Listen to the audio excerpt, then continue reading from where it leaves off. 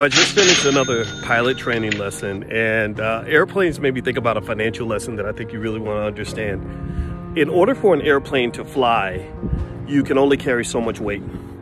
Also, in order for a plane to fly, the wind has to cooperate. If there's too much wind, the plane will go down. Also, in addition to that, if the weight is not properly balanced, the plane will go down. So a plane that does not have balance, that's carrying too much weight, or that's dealing with too many obstacles in terms of wind and weather, cannot fly. Well, that's an analogy for your life, for your financial life. You see, a lot of times when you have these $1 million dreams and you want to take off like an airplane and go to the highest levels, you find yourself dealing with weight. That might be emotional weight that comes from you. It could be weight that comes from the people around you. It could be just the weight of the world in general, because we know it's hard to be black. And then also balance is important in your life, because many of us get in situations where we lack balance.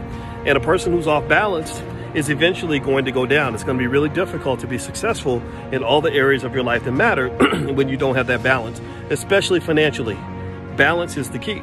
And then finally, last but not least, if you talk about weather and obstacles, the people around you, the environment that you're in, whether you're in a favorable space or an unfavorable space, whether you choose a favorable spouse or an unfavorable spouse, whether you have favorable friends or unfavorable friends, all those things will play a role in whether your plane can get off the ground.